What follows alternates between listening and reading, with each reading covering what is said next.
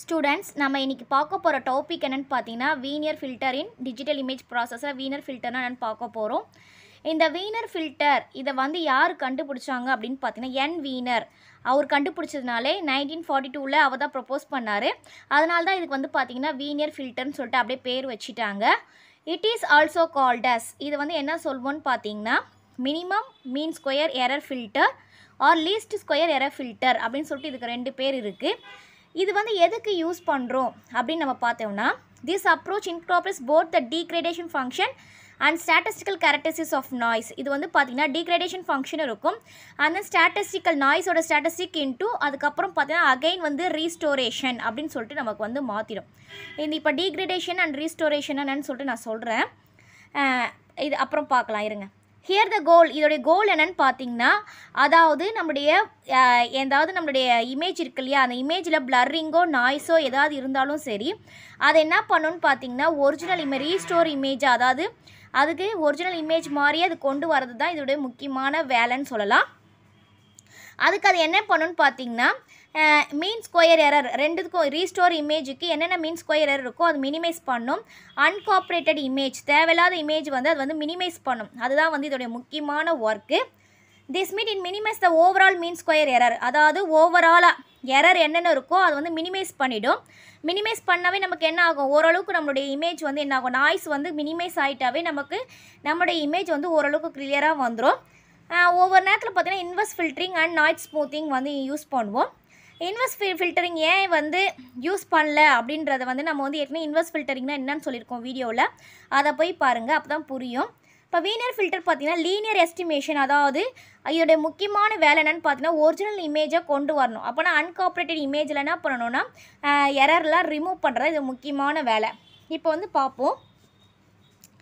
இது ஏற்கனவே நம்ம பார்த்துருக்கோம் இன்வெர்ஸ் ஃபில்டரிங்கில். இது வந்து பார்த்திங்கன்னா ஒரிஜினல் இமேஜ். நெக்ஸ்ட் வந்து பார்த்திங்கன்னா டீக்ரேடேஷன் ஃபங்க்ஷன். டீக்ரேடேஷன் ஃபங்க்ஷன் அப்படின்னா என்னென்னா original image with blurring image x of y x, y h of x, yன்றதுனா blur image blurring image அதாவது ஒரிஜினல் இமேஜ் கூட blurring image சேரும் போது பார்த்தீங்கன்னா நமக்கு degradation function இமேஜ் வந்து நமக்கு வரும். அது கூட நாய்ஸும் சேர்ந்ததுக்கு அப்புறம் பார்த்தீங்கன்னா இது மொத்தமே சேர்ந்து degradationna என்னன்னு பார்த்தீங்கன்னா original image with blur image plus noise. சில நேரத்தில் நாய்ஸ் இருக்கும் சில நேரத்தில் நாய்ஸ் இல்லாமல் இருக்கும். இது மூணும் சேர்ந்து பார்த்தீங்கன்னா degradation function அதுதான் g of x, yன்னு சொல்லுவோம். இதான் பார்த்தீங்கன்னா degradation function. ரீஸ்டோரேஷன்னா அதாவது இங்கே இருக்கிறலாம் ரிமூவ் பண்ணிவிட்டு நமக்கு ஒரிஜினல் இமேஜாக வரதா ரீஸ்டோரேஷன். அதோடைய அவுட்புட் பார்த்தீங்கன்னா F of X, Y almost வந்து பார்த்திங்கன்னா எல்லா இதுவும் ஃபில்டர் பண்ணி நமக்கு ஒரிஜினல் இமேஜ் மாதிரியே கொண்டு வரது. இதில் இன்வெர்ஸ் ஃபில்டரில் நம்ம இதுதான் பார்த்தீங்கன்னா இன்வெர்ஸ் ஃபில்டரோடைய ஃபார்முலா. ஆக்சுவலாக இது வந்து பார்த்தீங்கன்னா டீக்ரேடேஷன் இமேஜோடைய ஃபார்முலா இதுதான் பாருங்கள்.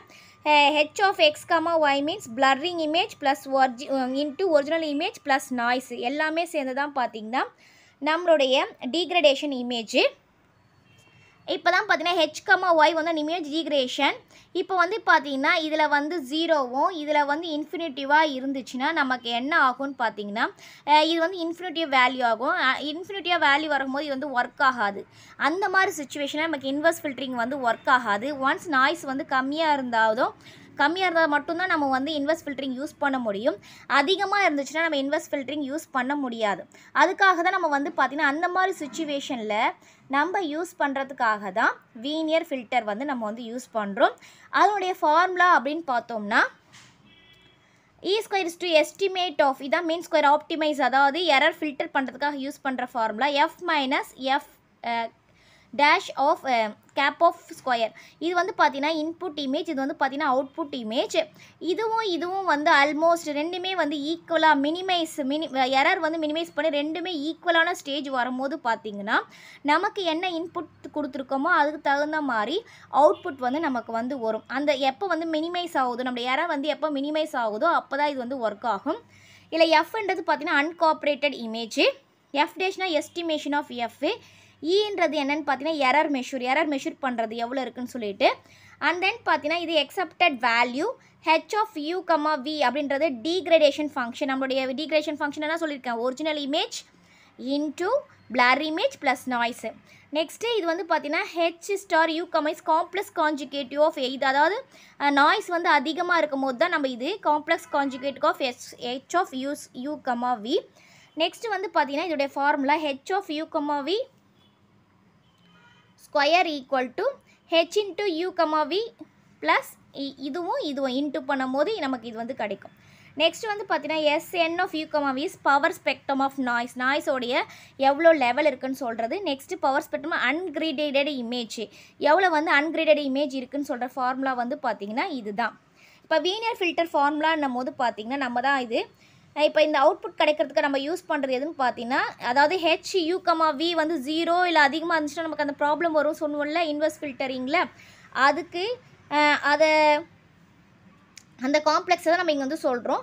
நெக்ஸ்ட் அதோடைய அன்கிரேடட் இமேஜோடைய லெவல் எவ்வளோ அதை ஃபார்முலா இந்த ஃபார்முலா யூஸ் பண்ணும்போது தான் நம்ம பார்க்கும்போதுனா நமக்கு இப்படி வந்து வரும். எஸ்என்னா இது நாய்ஸு ஓகேங்களா into G of you comma we இதான் ஃபார்முலா. இப்போ இது ஃபார்முலா இதையும் நம்ம கேன்சல் பண்ணிட்டோம்னா நமக்கு வந்து என்ன அவுட்புட் என்ன வருதுன்னு பார்த்தீங்கன்னா H of you comma we by this formula H of you comma V square plus SN this one into G of you comma we. இப்போ வந்து பார்த்தீங்கன்னா ஹெச் ஆஃப் யூ கமா வின்றதை நம்ம தனியாக இது அப்படியே ஸ்ப்ளிட் பண்ணி போடுறோம். ஏன்னா H of you comma we into H of you comma we whole square தானே இது அந்த ஃபார்முலா பிரகாரம் நம்ம பார்க்கும் போது இங்கே பாருங்கள் H star of you comma we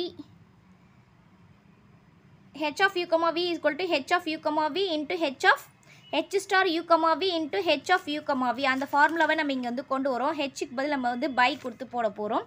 அப்போ சப்ஸ்டியூட் பண்ணும்போது பார்த்திங்கன்னா நமக்கு இந்த வேல்யூ வரும். இப்போ தனித்தனியாக நம்ம வந்து போட்டுக்கலாம். இப்போ தனித்தனியாக போடும்போது பார்த்திங்கன்னா இப்படி தான் நமக்கு வந்து வரும். இப்போ வந்து இது பார்த்திங்கன்னா சில நேரத்தில் இப்போ வந்து கரெக்டான எஸ்டிமேஷனாக இருந்துச்சுன்னா நமக்கு இந்த வேல்யூ தெரிஞ்சிச்சுன்னா நமக்கு வந்து ஈஸியாக வந்து நம்ம வீனியர் ஃபில்டர் பண்ணிடலாம். ஒருவேளை இந்த வேல்யூ தெரிலனா நமக்கு என்ன ஆகும்னா எஸ்டிமேட் பண்ணுறது ரொம்ப டிஃபிகல்ட்டாக இருக்கும்.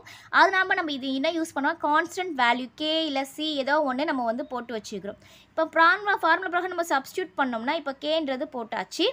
இப்போ வந்து கே வந்து பார்த்திங்கன்னா இப்போ K is any value K வந்து ஏதாவது ஒரு வேல்யூ இருந்துச்சுன்னா இது வந்து பெஸ்ட் ரிசல்ட் கொடுக்கும். ஒன்ஸ் கேயோட வேல்யூ 0ன்னு வந்துருச்சுன்னு வச்சுக்கோங்களேன், இது என்ன அது noise with power of spectrum டீகரேடட் image இதில் வந்து 0ன்னு நம்ம வந்துருச்சுன்னா அதுக்கு இன்வெர்ஸ் ஃபில்டர் எப்படி ஒர்க் ஆகும் பிளர்ரிங்காக வரும்ல அதே மாதிரி தான் இதில் வரும். இது வந்து பெஸ்ட் சொல்யூஷனாக இதோட ஏதாவது வேல்யூ வந்துச்சுன்னா நமக்கு பெஸ்ட்டு சொல்யூஷன் வந்துடும். 0ன்னு வந்துச்சுன்னா நமக்கு வந்து இமேஜ் வந்து அந்தளவுக்கு இருக்காது. இப்போ இதோடைய ப்ராப்ளம்ஸ் என்னென்னு பார்க்கலாம். வீனியர் ஃபில்டர்ஸோட ப்ராப்ளம்ஸ் என்னென்னு பார்த்தோன்னா is not optimal when no information, அதாவது நம்ம ஏற்கனவே பார்த்தோம்ல இந்த இடத்துல இப்போ இதான் பவர் ஸ்பெக்ட்ரம் ரெண்டும் சேர்ந்த power spectrum but noise spectrum. இதில் ஏதாவது ஒரு ப்ராப்ளம் வந்து வேல்யூ இல்லைன்னா இது வந்து நமக்கு இந்த இன்ஃபர்மேஷன் எதுவுமே இல்லைன்னா இந்த இது வந்து நமக்கு அந்த அளவுக்கு பெஸ்ட்டானதாக இருக்காது. The performance of the Wiener filter depends on the correct estimation, அதாவது கேயோட வேல்யூ கரெக்டாக தெரிஞ்சால் மட்டும்தான் நம்ம என்ன பண்ண முடியும்னா இந்த பெர்ஃபார்மன்ஸ் வந்து நல்லா இருக்கும். In minimizing the mean square error, the Wiener filter tends to smooth the image more than what the human eyes, அதாவது இது வந்து கரெக்டான வேல்யூவில் இருந்துச்சுன்னா மட்டும்தான் நமக்கு ஒரு வேளை இது வந்து கரெக்டாக இல்லாமல் மினிமைஸாக இருந்துச்சுன்னா நம்மளால் வந்து அது வந்து ஹியூமன் ஐஸால் என்ன எரர்னே சொல்லிட்டு கண்டுபிடிக்க முடியாது. Standard Wiener filters cannot handle relational motion blur. சில நேரத்தில் ஃபில்டர் வந்து பார்த்திங்கன்னா பிளர்ரை வந்து ஹேண்டில் பண்ண முடியாது. Wiener filters perform poorly இப்போ both signal and noise R நான் ஸ்டேஷ்னரி, அதாவது சிக்னலும் நாய்ஸும் கரெக்டாக கண்டுபிடிக்க முடியலன்னா இதோடைய ஃபில்டர் வந்து ரொம்ப புவராக தான் இருக்கும். சரி இது எப்படி ஒர்க் ஆகுதுன்னு சொல்லிட்டு நம்ம டயக்ராமேட்டிக்காக இப்போ வந்து பார்க்கலாம். இப்போ இந்த பிக்சரை பாருங்கள். ஃபஸ்ட்டில் இருக்கிறது வந்து பார்த்திங்கன்னா டீக்ரேடேஷன் இமேஜ், அதாவது நாய்ஸ் ப்ளஸ் பிளரோட சேர்ந்து இருக்கிறது. செகண்ட் இருக்கிறதுன்னு பார்த்தீங்கன்னா இன்வெர்ஸ் ஃபில்டரிங், நாய்ஸ் வந்து ரொம்ப அதிகமாக இருந்துச்சுன்னா அந்த இன்வெர்ஸ் ஃபில்டரிங் எப்படி இருக்குன்னு பாருங்கள். நெக்ஸ்ட்டு தேர்டாக இருக்குது பார்த்திங்கன்னா நம்ம வீனியர் ஃபில்டர் மூலிமா வருது, அதாவது அதிகமாக நாய்ஸ் இருக்கும்போது நமக்கு இதுதான் வருது.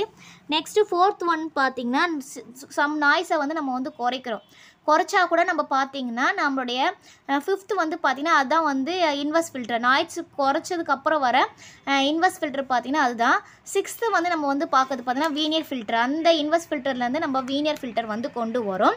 நெக்ஸ்ட்டு வந்து பார்த்திங்கன்னா செவன்த்து வந்து பார்த்திங்கன்னா நிறைய நாய்ஸை வந்து நம்ம குறைச்சிரும். குறைச்சிரும். அதாவது additive noise, reduce the additive noise வந்து நம்ம குறைக்கும் போது பார்த்திங்கன்னா நமக்கு அந்த மாதிரி இமேஜ் கிடைக்குது. நெக்ஸ்ட்டு 8th ஒன்று பார்த்திங்கன்னா நம்ம இன்வெர்ஸ் ஃபில்டரிங் ஓரளவுக்கு வருது. 9th வந்து பார்த்திங்கன்னா நம்மளுடைய வீனியர் ஃபில்டர் யூஸ் பண்ணும்போது நமக்கு வந்து பர்ஃபெக்டாக வருது. தேங்க்ஸ் ஃபார் வாட்சிங். நம்ம சேனலை சப்ஸ்கிரைப் பண்ணுங்கள், வீடியோவை ஷேர் பண்ணுங்கள்.